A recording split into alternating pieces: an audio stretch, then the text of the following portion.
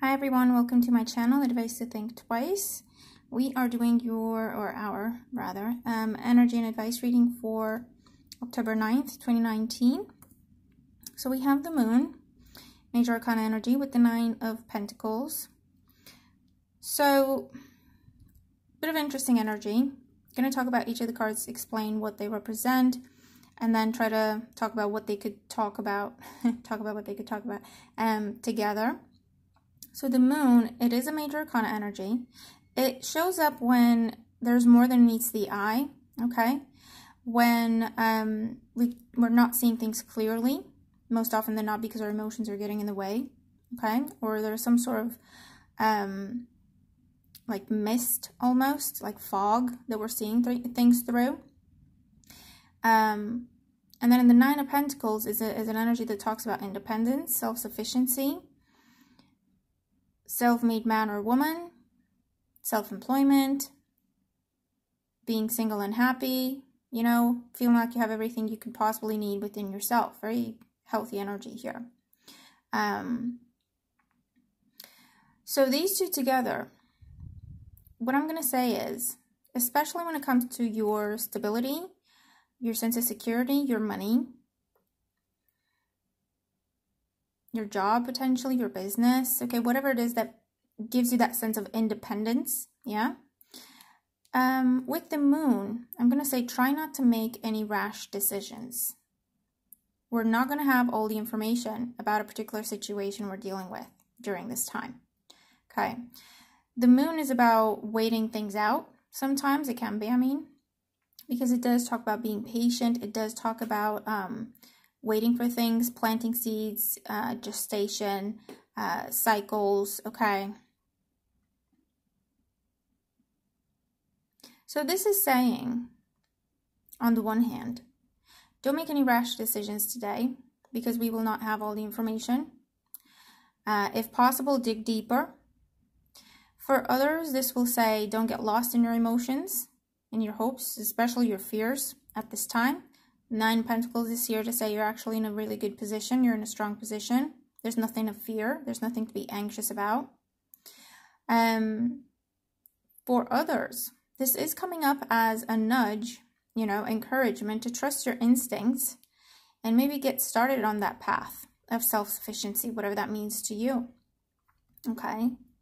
It's time to plant a seed. Okay?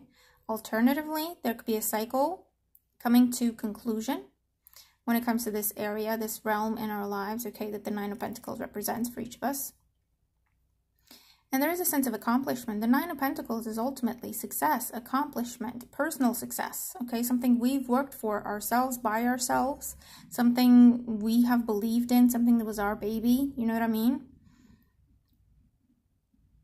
And there's a sense of either just get started with this already, your intuition has been trying to tell you this for a while, or you've been doing this and then a cycle of phase is coming to conclusion and you're about to see some results, okay? Especially in the realm of self-sufficiency, self-employment, etc. This could also be a choice, I'm saying.